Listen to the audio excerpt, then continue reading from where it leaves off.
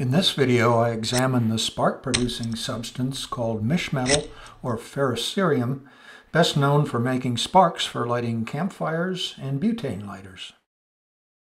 Mischmetal was invented by the Austrian chemist Karl Auer, who spent his career studying the lanthanide elements. He discovered praseodymium and neodymium and was a co-discoverer of lutetium. The lanthanides, also called rare earth elements, are very similar chemically and are difficult to separate.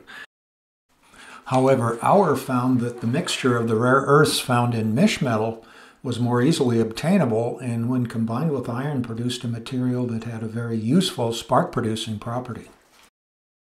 This is my sample of Mischmetal. The black and gray is oxidized metal, while the shiny area has the oxide layer scraped off.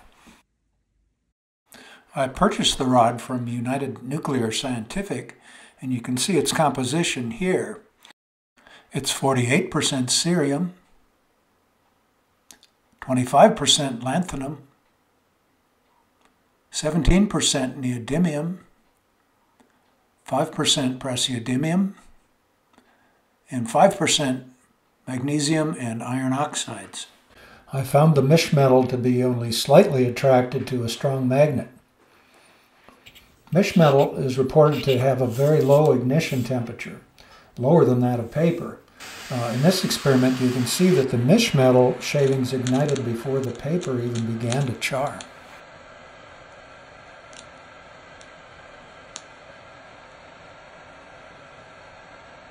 Any rough surface that scrapes the Mischmetal and generates frictional heating can produce sparks.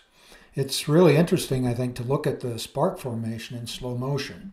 As the knife cuts off the Mischmetal, frictional heating ignites the first shaving, with the heat generated more easily igniting additional shavings.